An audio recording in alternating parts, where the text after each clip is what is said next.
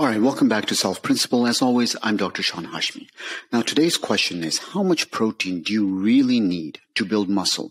Not based on some bro science or somebody who just works out, but really based on randomized control studies, based on good, solid quality evidence going on. So as you know, when it comes to protein, it's basically composed of 20 amino acids, 9 of which are considered to be essential. And those are things like phenylalanine, tryptophan, lysine, histidine, threonine, methionine, and of course the 3 most important ones, which are the branched chain amino acids, the leucines, the isoleucines, and the valine going on. Now, if you look at some of the guidelines that have been published, for example, the 2020 to 2025 dietary guidelines, what they basically say is that for essentially healthy adults, you really ought to aim for about 10 to 35% of your calories from protein going on. If you look at the recommended dietary allowance, that's about 0.8 grams per kilogram per day. But remember, the RDA is really built around making sure that you're not getting malnourished or cachectic going on, but it's not really looking for people who are trying to build muscle, which is what today's topic is all about.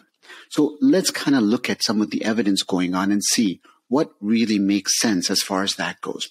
So there's a systematic review and meta-analysis of randomized trials that was published in Nutrition Reviews in 2021. And what they did was they ended up looking at about 105 studies. They had about 5,400 participants. And what they found was that protein intake ranges from about 0.5 all the way up to 3.5 grams per kilogram would actually support increases in lean body mass. Now, why such a variable range? Because the younger you are, the easier it is to put on muscle. The older you get, the harder it is to put on muscle going on. But what was really interesting was that what the researchers saw in this particular study was that if you gradually increase your protein intake, even by as little as 0.1 gram per kilogram per day going on, that could actually be enough to help increase muscle mass going on. So in other words, if you're just starting a weightlifting program, you may want to go up slowly on the protein, but little by little increasing that protein intake with muscle building or strength training could actually help out with increasing muscle mass. Now, we still haven't answered the question of how much protein you really need. So according to this study, what they found was that the rate of increase in lean body mass, essentially getting muscle, from higher protein intakes, it really started to have diminishing returns once you went above 1.3 grams per kilogram of body weight.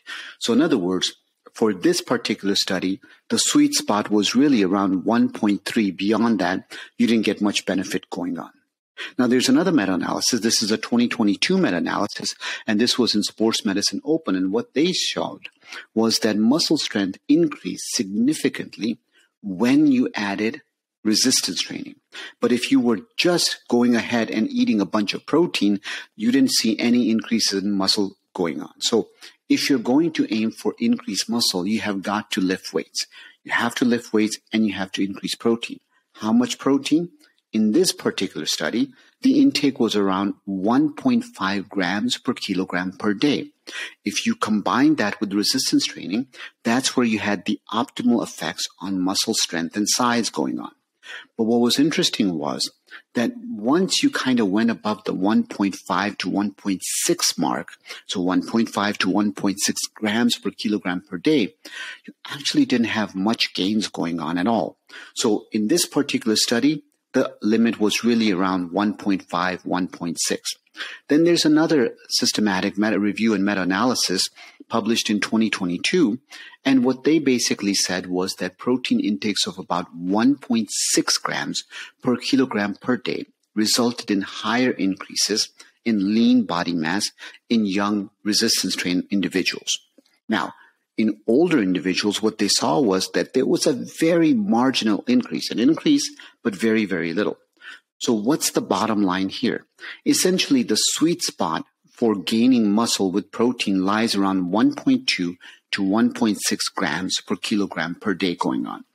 In one of the future videos we're going to be doing, we're going to start talking about how about with each meal, how much protein can you handle and what happens to all of that excess protein.